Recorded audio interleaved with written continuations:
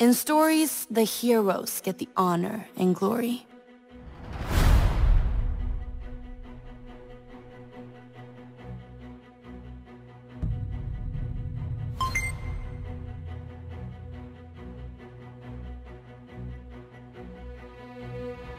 Brigitte is a character that exists in the Overwatch world even before we announced her, so we had a pretty good idea what to do with her character design. We wanted to stay true to the character that we established in the comic and the anime shorts. The brown hair, freckles, and her strong physique was staple of her look.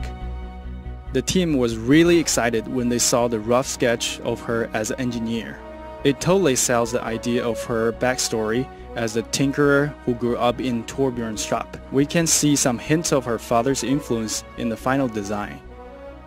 The original game design, before we decided the hero would be Brigitte, was simply called the Pally because of its similarity with the classic fantasy archetype. So we always thought a fully armored up paladin like Brigitte would look amazing. We put a lot of thought in designing a crest to replace the line on the shield.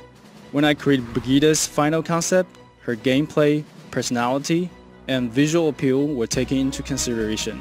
She's a squire of Reinhardt and Torbjorn's daughter and protégé, so we knew her armor design would have some level of influence from both. Her role in the game as a tanky healer character inspired the final concept design of her. The final concept needed to convince the whole team that's her.